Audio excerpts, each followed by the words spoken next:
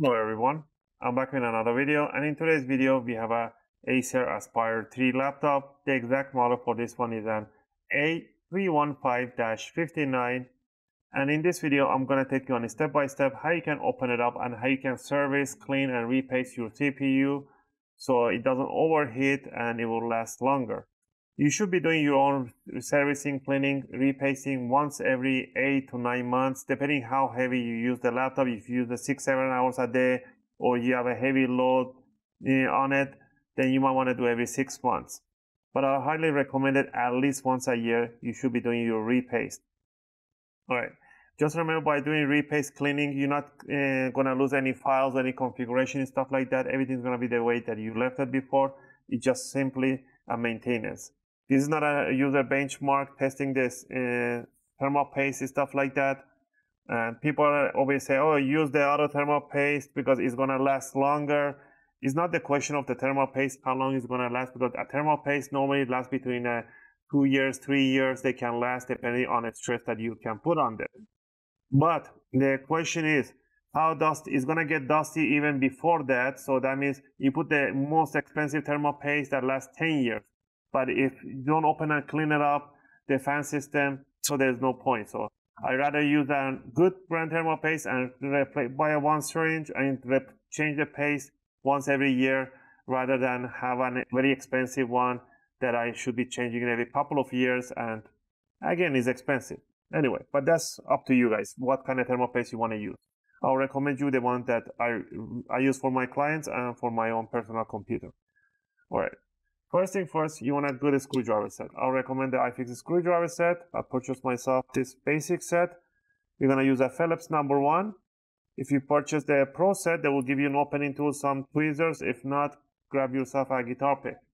A metallic guitar picks are suitable to opening cases and covers. Next, you need 1 sheet of the workshop towel.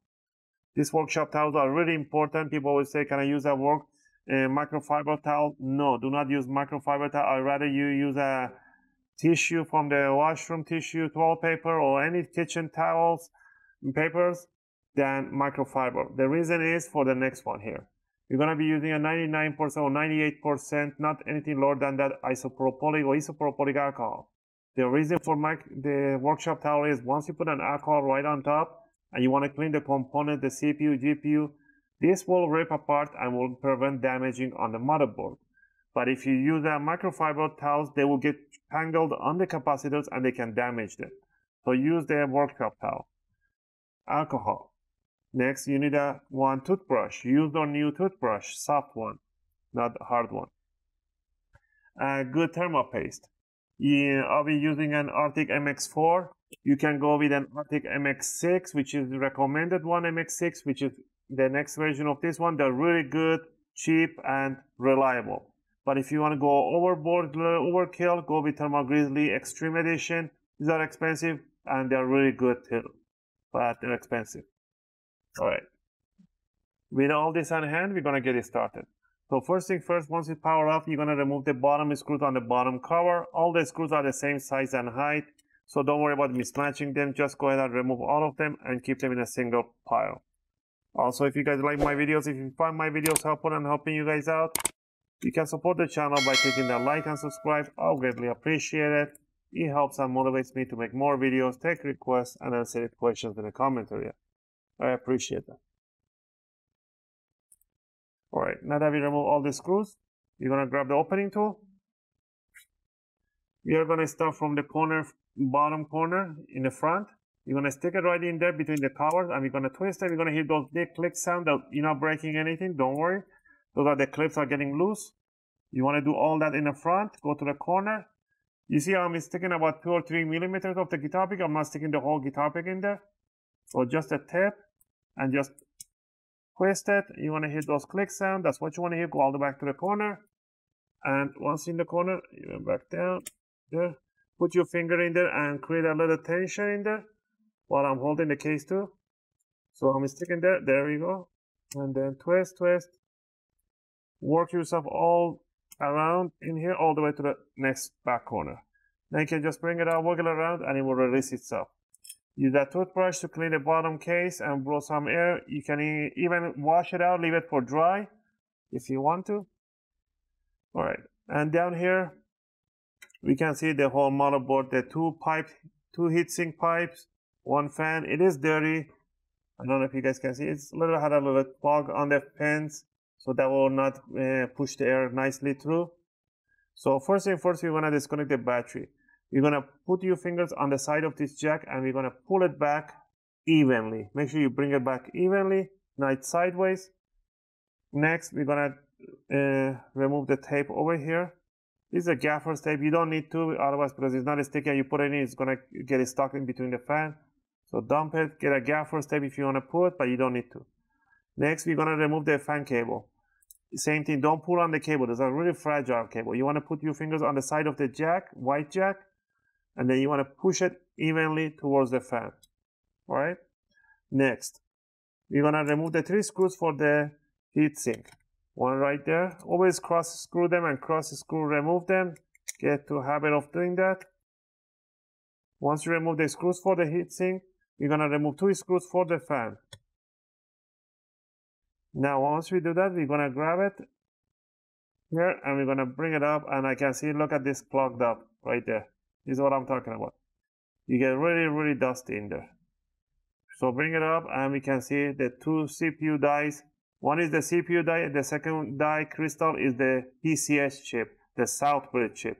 They used to have it in a different location, now they bring it on the same place so they can share the same heatsink. So you can take it outside, use a toothbrush to clean it up. Remove the fan, lift it up. You can remove the fan without removing the heatsink if you want to. If you want to put expensive thermal paste, put expensive thermal paste. And then put it in there and just remove the fan up. And with a toothbrush, clean up the heatsink and blow some air. And that's it, you don't need to remove the heatsink. But I always recommend to change the thermal paste on a heatsink. So I'm going to take this one outside. I'm going to use a toothbrush, blow some air through here and clean it up. And when I'm back, we're going to repaste. Alright, now that I cleaned it out, you can see nice and clean with a toothbrush. Clean up the fin, the area, everything. Now we're going to repaste and clean it. You're going to grab a little bit of the workshop towel. We're going to put an alcohol right on top. And we're going to wipe over the CPU, half wipe and turn around. And just remove the big chunk. Go in between them. Just do circular motion like that until you clean up everything. Alright, and then use a dry part, do a single 2-ice pass, make sure there's no particles on the crystal die. It's nice and clean. Same thing in here, put your fingers at the back so you don't bend the heatsink, and then wipe the excess. And use a new towel to clean up the heatsink, use a dry part. There we go. Now, what I'm going to do, I'm going to put one line on the main CPU die and one simple drop on the small die.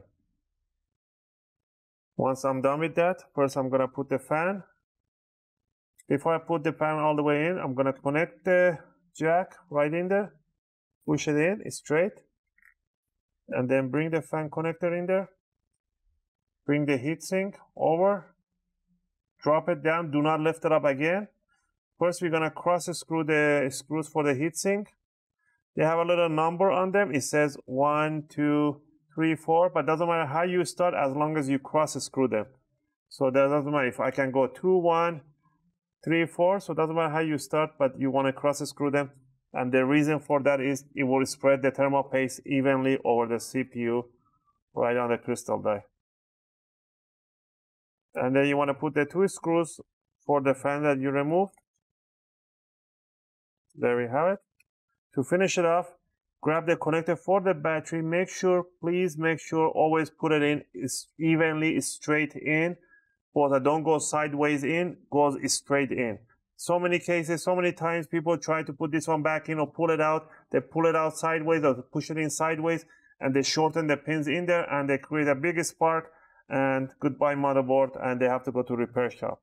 Always go push it in straight. Be extra attention on this one. Once you're done with that, oh, I forgot the glunk of this dust in there. You can put a gaffer tape over this fan, but nothing's going to happen. It's not going to go anywhere. It's going to stay there. So don't worry about it. And put the cover on top, push the corners, the front, the side, the back. Make sure you do nice big click sounds. That's what you want to hear. And to finish it off, to just put the bottom screws all over this case. Again, I hope you guys like this video and helps you guys out to do your own service for your Acer Aspire 3 model A315. If you have any question or requests, feel free to leave them in a video comment. I'll try to answer them as soon as I can. As always, thanks for watching, and I'll see you guys in my next video. Just gonna finish up putting up the bottom screws.